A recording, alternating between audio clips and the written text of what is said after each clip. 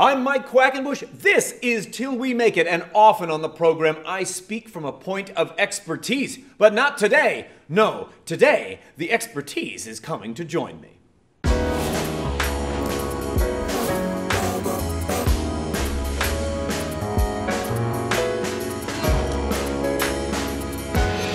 Today on the program we are tackling the topic of people and their pronouns, and I have Still Life with Apricots and Pears to assist me. So, Still Life, I think I understand when to use pronouns like he, him, or she, her.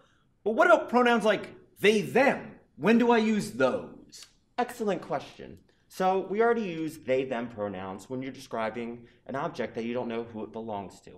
For example, I may be in the locker room at the end of the show and find a lone knee pad on the chair. I could grab that knee pad, bring it out to the rest of the group and say, hey, someone lost their knee pad.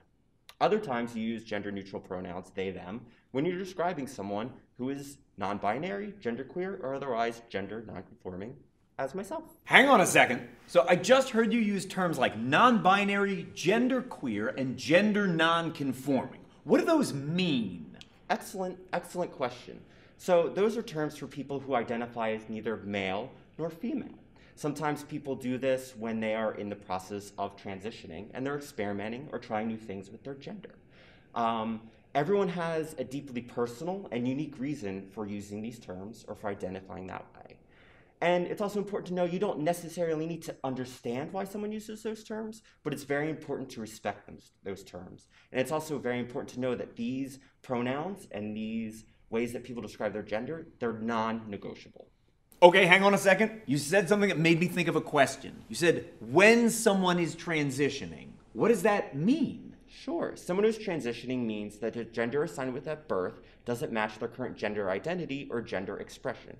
So for example, someone could have been assigned male at birth, but they identify as a female.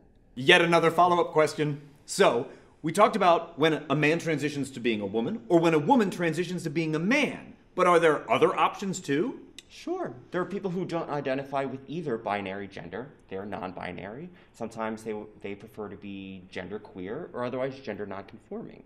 Everyone has a unique and different and personal view on their gender, but it's important to know that everyone's gender is equally valid. Hang on, one more follow-up question. So, you said when we were discussing pronouns that they are non-negotiable. What does that mean? Sure.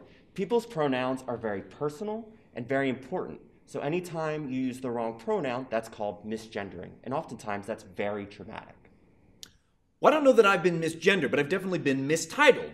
I can remember once someone passing by me saying, "Excuse me, ma'am," and that made me laugh.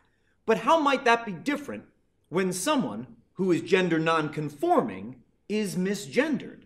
So someone who's gender non-conforming or transgender has spent their entire life sometimes obsessing about or thinking about their gender. So it's something that's always very top of mind, and they've often had traumatic experiences, particularly in adolescence and growing up, dealing with their gender. So when you misgender someone, it's very similar to bringing up a traumatic memory for someone else. You don't want to constantly remind someone about something very painful that has happened in your past.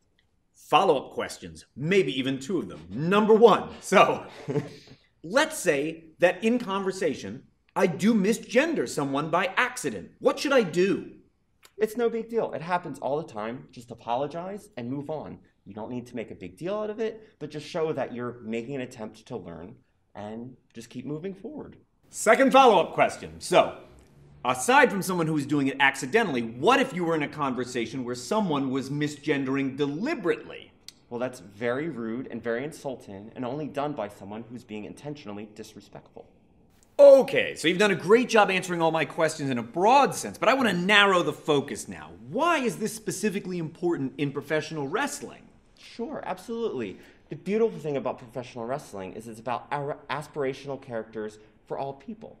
However, growing up as a young wrestling fan myself, I never had characters that I could fully identify with.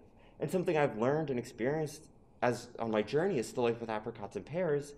Almost every single event I'm on, I have fans that come up to me and they come out to me and they share their story. And it just shows how important visibility is for underrepresented people. Still Life, thank you so much. I feel like We've only started scratching the surface of this topic. How can I learn more? Sure. YouTube is a great source of information for this kind of thing, and I put some of my favorite videos in the description below. Outstanding. And while you're in that description, surfing around, don't forget to like this video, subscribe, and ring the notification bell. You keep on being awesome. We will keep on making the videos, and together we'll keep on faking it. Till we make it. We don't say that here.